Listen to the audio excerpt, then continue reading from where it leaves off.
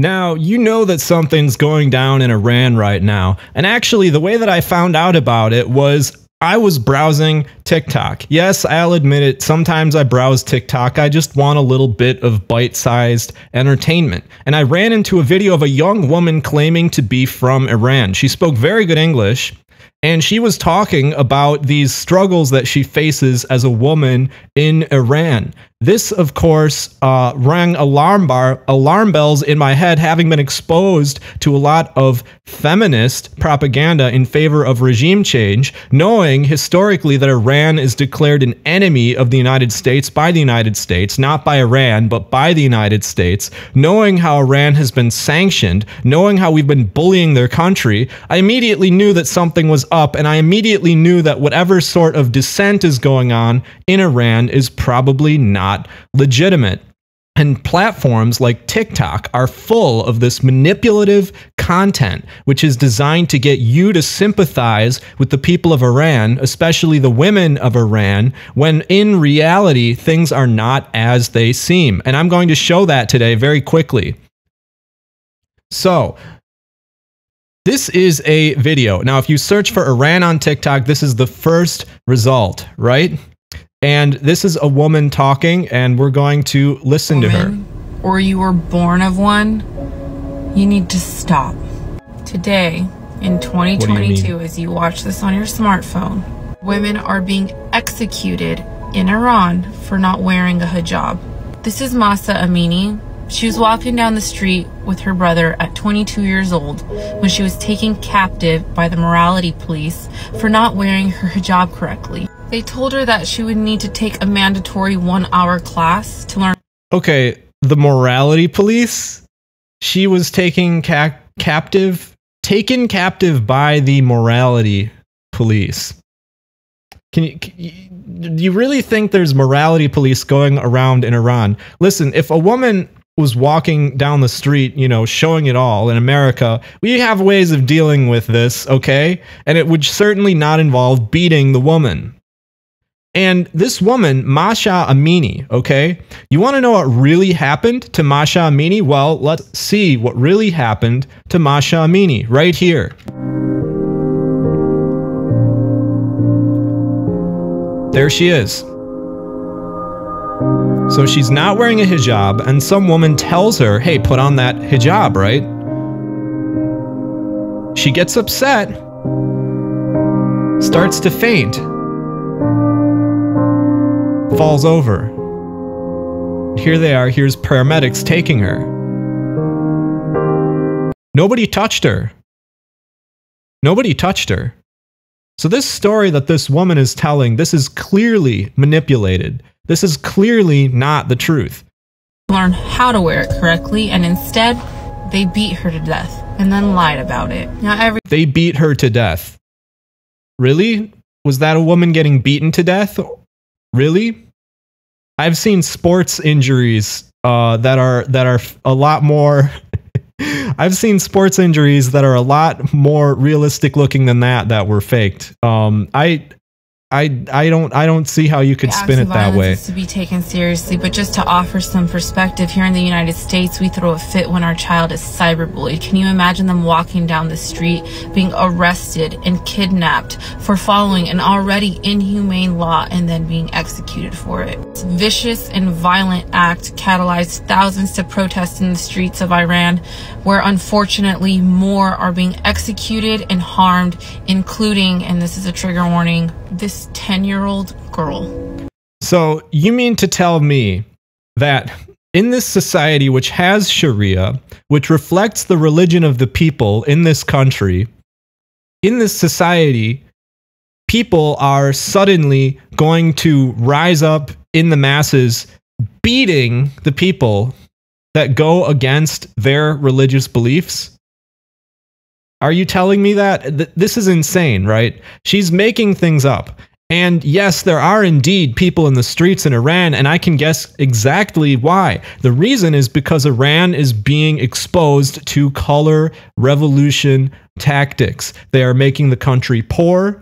America is sanctioning Iran, trying to make it poor. America is trying to keep Iran defenseless, telling them you cannot develop nuclear weapons. You cannot trade with who you want to. Okay? You need to be sick and poor and weak. And when the people of a country are subject to this type of situation, what do? They get upset. And the moment that you convince somebody who is upset about having a poor economic status that it's the fault of the government, not that hard to do. People are looking for something to blame, and the government seemingly controls everything. So there you go, right? There's your color revolution. This is not about women's rights. It is not. And this child that she's pointing at here, this is an emotional manipulation tactic. She's not saying the name of the child. She's not saying, you know, what actually happened in this situation. This photograph looks like somebody's covered in ketchup. Okay, it looks like a cheap horror movie.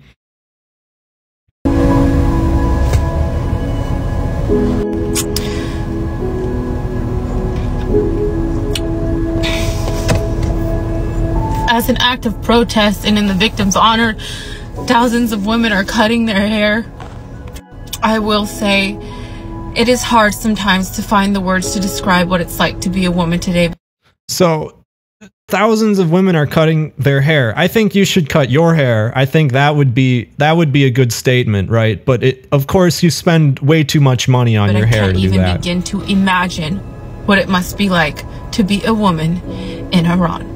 So, you know, it's so hard being a woman in America. I mean, just look at this woman. Obviously, she has such a hard life with all of the surgeries she's gotten. I mean, look, maybe she does have a hard life. I mean, look at up her nose. You can see maybe she picks her nose a lot and it bleeds, right? So maybe she does actually have a problem of some kind. You know, I've been staring up her nose this whole time.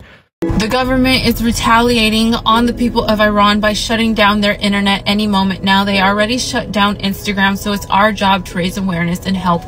Yeah, they're shutting down their internet any moment. I doubt it, because every single society on this earth that is remotely modern completely depends on the internet for their own infrastructure. I think that the reason why they would shut down Instagram is because Instagram has propaganda like this on it that's getting the people to go out into the streets. So they shut it down because it became a problem. In whatever way we can. Please create content and raise awareness for those victims. I'll conclude this video with a bold yet humble opinion. You know, the president of Iran is scheduled to be in New York for the UN General Assembly, and frankly, I don't think any country or individual should be allowed to serve in the United Nations. So she's now saying that Iran should not have a seat at the table at the United Nations. Doesn't she know what the United Nations is supposed to be about, right? If there's actually something bad going on in Iran, well, there kind of is, right? But it's not authentic. It is a color revolution. You know, it is a bunch of people that are angry and dissatisfied, having their anger and dissatisfaction channeled into something less than authentic through artificial means in order to destabilize the country, right? But if a country has a problem, it should have a seat at the table at the UN, and this should enable the country to gel with the international community. On the contrary, the UN is used as a tool to oppress countries like Iran because it is dominated by America and Western countries primarily, right? And all of the members of the UN will vote in line with what America says, because if they go out of line, they're going to have a problem. So the UN isn't serving its purpose, but in an ideal world, I think all countries should be part of the UN, especially the ones that she is expressing concern over having poor human rights or being a terrorist state or some kind of crazy thing like this. I think that a seat at the UN is the remedy for that problem, right? It's the remedy for that problem. So she is pushing the American imperialist agenda to further Iran's isolation and not to give them any semblance of a voice. And the fact of the matter is that this propaganda video is only the tip of the iceberg. And if you browse TikTok, just browsing random content, right? I don't actually look at that much political content on TikTok because it's not a particularly political platform. But it recommended me videos of women talking about Iran and women pushing this manipulated narrative onto me, right? And this is going to happen to a lot of people. So we need to speak up and not make content in support of these protests and color revolutions, of course, but make content calling out these bullshit clips on TikTok. And remember, TikTok is the #1 platform in America, at least. TikTok is the #1 video app. So with that, I'm going to conclude this video by saying, guys, don't believe what you hear, okay? Don't simply believe what you hear. I know it's hard. I know we want to trust what we hear, right? You think that God is maybe sending you a message, or maybe you just think that you possess the logic to figure out that you have heard something and it's true or it's false. Well, we need to actually look into what we hear if we want to believe it, especially in politics where a high level of rigorous thinking is required. These TikTok videos are no good.